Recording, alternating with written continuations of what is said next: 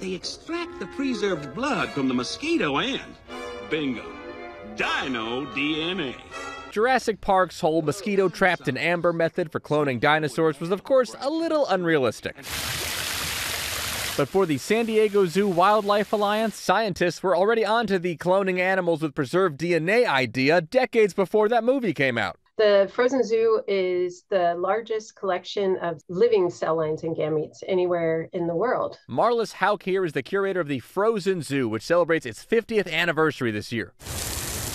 There are, of course, many big animals at the San Diego Zoo, but for half a century, the Frozen Zoo has been freezing vials of skin, egg, and sperm cells from more than 1,300 species. Do you have to feed them? Very good question. Once they're frozen, we don't have to feed them. Here is the man who started it all, Dr. Kurt Benershka, who began banking these samples before cloning technology even existed. He always said, you must collect things for reasons you don't yet understand. Well, by keeping the cells of more than 11,000 individual animals alive, the Frozen Zoo has been able to contribute to saving critically endangered animals over the years. In the 1980s, their samples helped take the population of the California condor from around 25 to now more than 500. As the population of different animals decline, we don't know which species is going to become more rare and endangered in the future.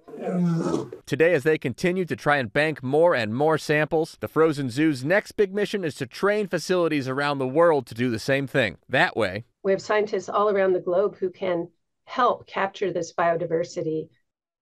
And guys, biodiversity is key here, since when you have these frozen samples at your disposal, that means you can bring in more genetic diversity down the line to a dwindling population that are all vulnerable to the same things.